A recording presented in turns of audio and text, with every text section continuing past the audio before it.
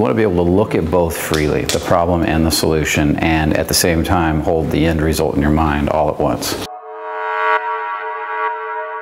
If you deny the problem grows. If you focus solely on the problem grows. Trying to fix it, the problem grows. If you focus solely on the solution, you're denying the problem, and therefore the problem grows.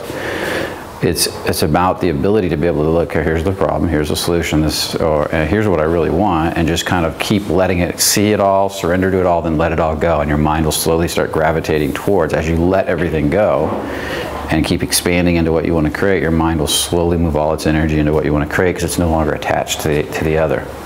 It's no longer attached to everything else. The mind is very tricky, and it can grab onto anything really tightly very fast and just hold it like a little motherfucker. And then when you get tired of holding on to it, you'll use things like the distractions. That's where we get into drugs, alcohol, overwatching TV, overwatching porn, overwatching whatever it is, and we use anything and everything to distract us from growing.